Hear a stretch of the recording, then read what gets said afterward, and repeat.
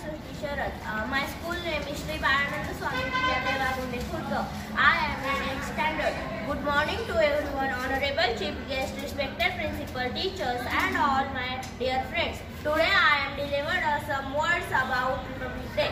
This day is celebrated in our school every year. All of us are here to celebrate the 73rd Republic Day of our country today. In 1947, on this day India became independent. We won freedom from British power after a hard struggle. On this day, at the stroke of midnight, Pandit Jawaharlal Nehru, our first Prime Minister.